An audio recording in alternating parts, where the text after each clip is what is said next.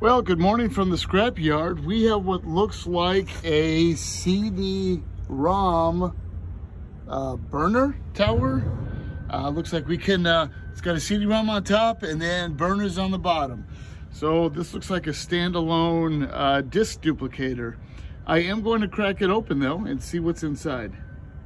All right, I won't lie, this is fascinating to me. We have the original up here, and then it leads to all the other burners. I'm gonna pull out that central module and see if maybe there's a little circuit board on there. And here's the heart of our CD burner tower.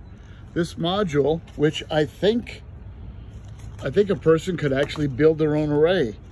Might leave the wet CD-ROM drives, take this and see what a person could or couldn't do with it. Kind of a neat find today.